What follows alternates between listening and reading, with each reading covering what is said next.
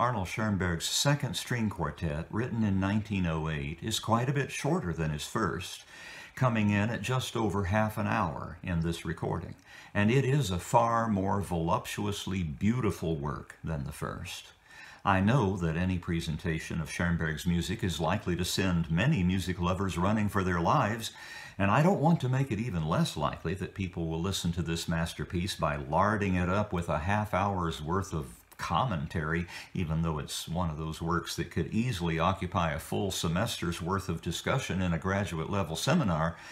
It is a watershed work in many respects and begs for the kind of close scrutiny that would quickly turn this video into something completely unwatchable. I'll therefore try to say a few useful things about it and will leave most of the discoveries to you. I'll furnish links to a couple of commentaries that may be useful to you if you wish to explore this music further. Like his first quartet, Schoenberg's second is laid out in 4 movements appearing in the same order. Unlike the first, these movements are demarked by full stops and the silences that follow. So I'll be talking about each of the movements in turn. In the first 2 movements, I'll talk about the overall architectural plan as usual. In movements 3 and 4, however, my comments will be aimed in a different direction. That's because Schoenberg's second quartet includes settings of 2 poems by Stefan George, sung by a soprano during those movements. Not only was this unprecedented in the history of the string quartet genre, it has very few progeny. It certainly presents us with something that has been true at various times in the history of Western music. That is, whenever a completely novel approach to composition is being explored, the human voice is summoned to shoulder part of the burden of new expression. Beethoven's Ninth Symphony is another good example of this principle at work. Schoenberg's second quartet is in F-sharp minor, and its primary key centers make sense in a fairly traditional way. Movement 1 is set in the work's tonic key. The scherzo that follows is in the submediant key, D minor. The slow movement is in E-flat minor, which is the relative key of the main key's enharmonically respelled parallel major. And movement 4 ends in F-sharp major, its lack of a key signature notwithstanding. It is on account of that last feature that many commentators date the onset of the composer's venture into free atonality, his first steps into the aesthetic territory known as abstract expressionism, to this string quartet. It is, of course, no secret that many equate Schoenberg's abandonment of traditional Western tonality with his taking leave of his senses, but it must be obvious how driven he was to it, considering he spent a full decade of his creative life in those virgin fields prior to the working out of his 12-tone system in the early 20s, a system that many argued made of music a kind of mathematics.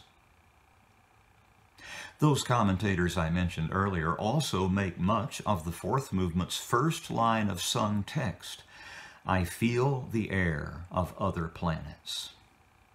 There are other references, both poetic and musical, to leave-taking in this quartet, including a quotation in movement 2 of Ach du lieber Augustin, a sad little song that ends with the line, "Alles ist hin," all is lost.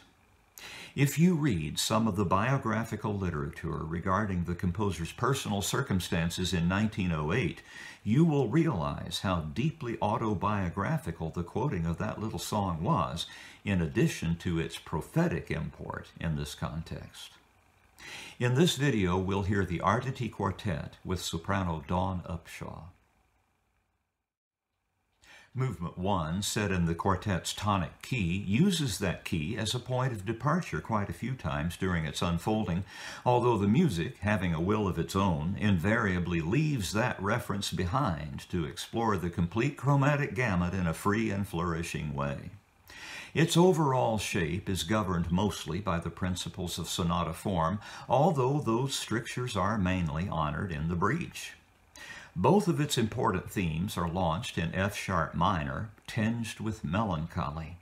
The second member of the first theme group exhibits the manners of a Viennese waltz, but filled with regret. This is music at the end of empire, and it has much in common with the language of Gustav Mahler, the most towering musical figure of the 20th century's first decade. This opening movement is quite short, just a little under 6.5 minutes in this recording, but it furnishes the tonal palette for the entire work, its constituent motives coming in for exhaustive treatment again and again in the ensuing 3 movements. The ending is dark, made even more so by the cello's Phrygian approach to the final F-sharp minor cadence.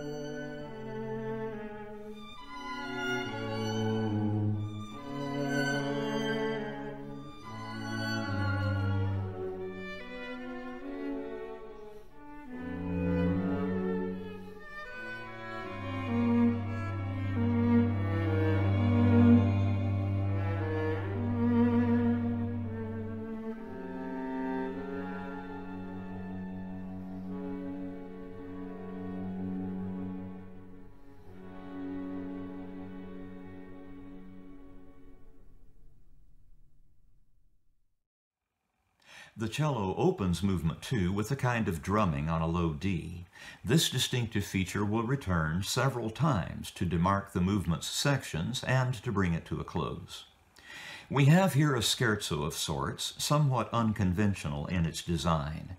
Its basic organization is that of a rondo, but there is also a sense in which the movement is set up in 3 large parts that correspond roughly to scherzo, trio, and scherzo da capo.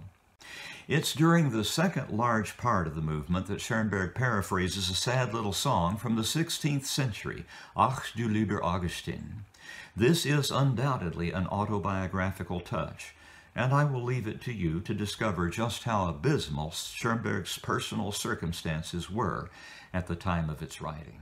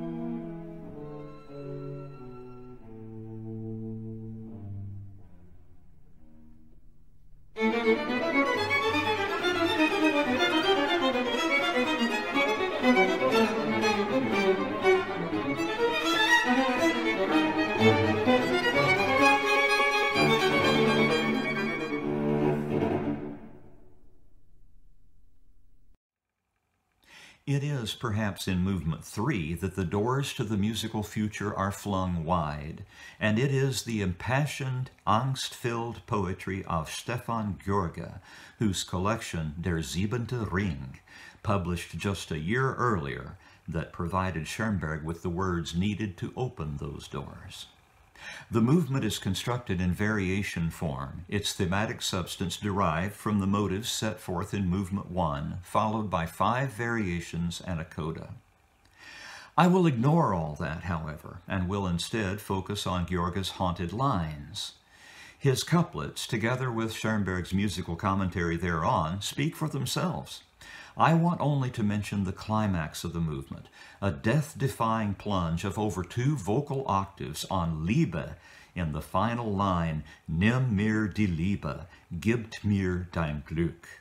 Take from me my love, give me your joy. The E-flat minor coda is simply choked silent at the height of its final protest.